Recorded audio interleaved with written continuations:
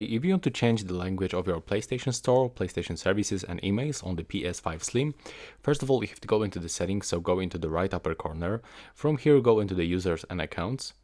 Now you have to go for your account and take a look. When I go to the payment and subscriptions, my PS5 Slim is in English, but when I go for the subscription I got Polish language. So to change it we have to go right here and set the preferred language. So we are going to set the language for PlayStation Store and other online services, and there we can switch. So in my case, for some reason I have only 2 languages, but I can easily switch from the Polish to the United Kingdom and click OK to confirm. And now when I go back to the payment and subscriptions, as you can see, the language has changed. And that's basically it. Right now please subscribe to my channel. Bye bye.